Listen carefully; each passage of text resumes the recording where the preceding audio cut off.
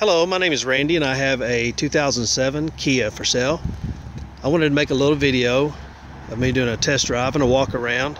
That way you can see the car before you actually come out and see it. You should know that I do buy and sell cars. I am actually a small car dealer.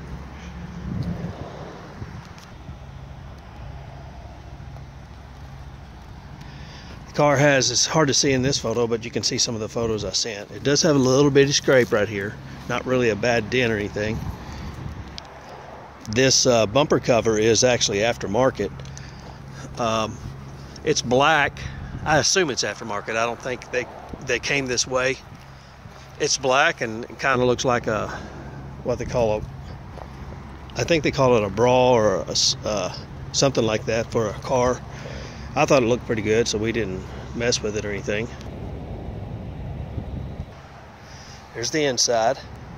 It is a 5-speed. Has 194,000 miles on it. Power windows. All the windows work except this, I'm sorry, all the windows do work. This door handle you have to open from the outside. You just roll your window down and open it from the outside. I'm sure it just has a linkage that's come loose or something, I'm not sure. You can tell some children sat back here. There's stains right here in the center section. Just needs a little cleaning.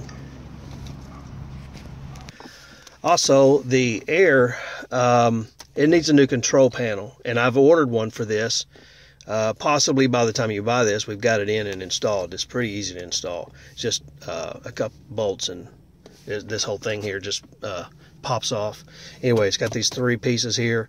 The fan won't come on, and we did test the fan, and the fan is good. It just needs a new switch. So just so you know, that will be thrown in on the deal if you decide to buy it. Let me start it up for you.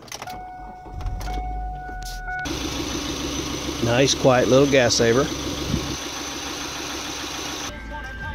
Does have a stereo. All right, let's take this for a little test drive.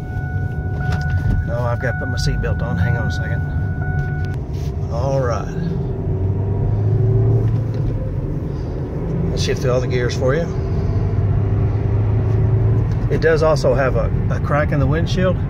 I know a place in Fort Smith that will replace that for about $120. That's 50. Speed up a little bit. I better not go too fast. There's a police there. Don't want any tickets. All right, I'm speeding up now. That's 60, 65. You can see how smooth the car drives. Anyway, I would trust this car to go anywhere you need to go. It runs pretty good. Like I said, we haven't had it very long because we buy and sell cars, so I don't know a whole lot about its history or anything. But it seems to be a pretty good little car. If you're interested, give me a call or text message. I'd be more than glad to let you take a look at it.